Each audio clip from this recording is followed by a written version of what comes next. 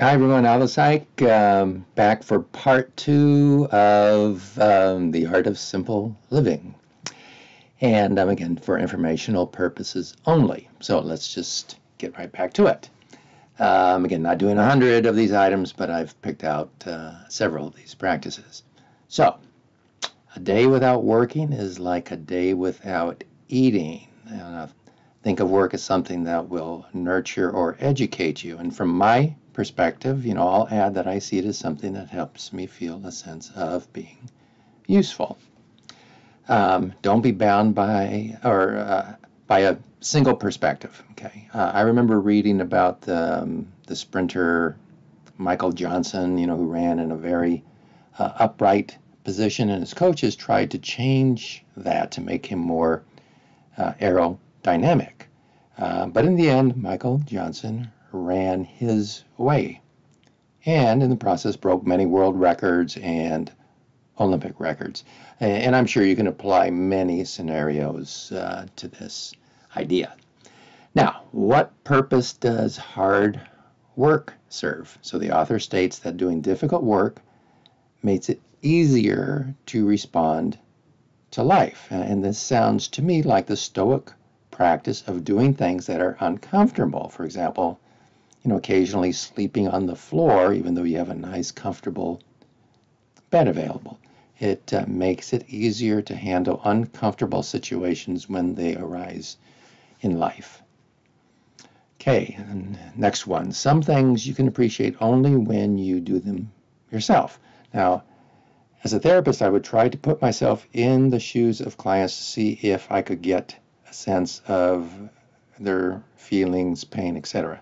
Now, of course, even if I experienced the same event, it does not necessarily mean I experienced the same emotions or the emotions at the same level. Again, I'm sure you can come up with your own examples, but being involved in an accident may affect us differently. Doing the same job may affect us differently. You may love it and I may hate it. Okay, so what I do, is going to be kind of personalized. Now, cast away the three poisons. Now, the three poisons, according to the author, are greed, anger, and ignorance. So with greed, it's easy to fall into the trap of, once you get something, wanting something else, so without even having the time to appreciate what you just got. With anger, it's easy to get angry, and I'm thinking very angry, about things that are best left to just float away. In my mind, there's nothing wrong with anger per se. It's just if it becomes like a frequent visitor and it's expressed in, a problematic way, it raises your blood pressure a lot or it injures relationships, things like that. And then ignorance, as the author puts it, is a state of foolishness. And with ignorance, I just think that, it's easy to be less ignorant with the easy availability of knowledge that is at our fingertips. Okay, next one. Don't be too rushed or too relaxed. And to me, this brings me back to college when I had to study for exams. I didn't want to get too keyed up in my studying or during my exams, but I didn't want to be so relaxed that I didn't take my studying seriously. The idea is that, a little bit of stress can be beneficial while too much can be detrimental. Now, if you fuss over black and white, you miss out on the beauty of the gray, according to the author. Now, I believe you can align this with CBT and the idea of seeing things in only black and white. It sets up this rigid mindset if you see things only in terms of black and white, yes or no, all or none, right or wrong, dead or alive. Think about how your perspective may change if you see some of the gray. Next item, skillfully detach, pay no attention, is also a Buddha wisdom. So this takes me to Marcus Aurelius. He basically said something to the effect of, why would I concern myself with what someone else thinks about me?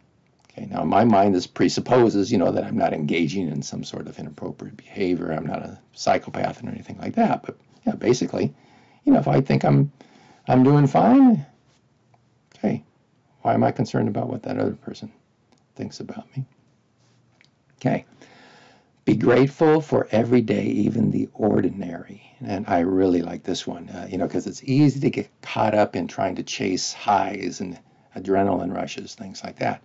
But I really like the idea of, just dare to be ordinary. And there's a lot out there, out there and in here, in your own mind that is available and is so interesting.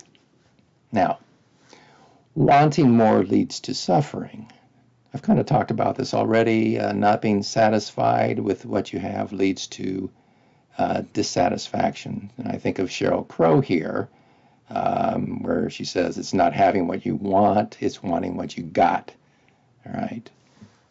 And finally, excuse me, try taking care of something. The author mentions how a tomato that you buy from the store is different from the one you grow. And I would have to say that the tomatoes I grow definitely taste better than the ones I buy.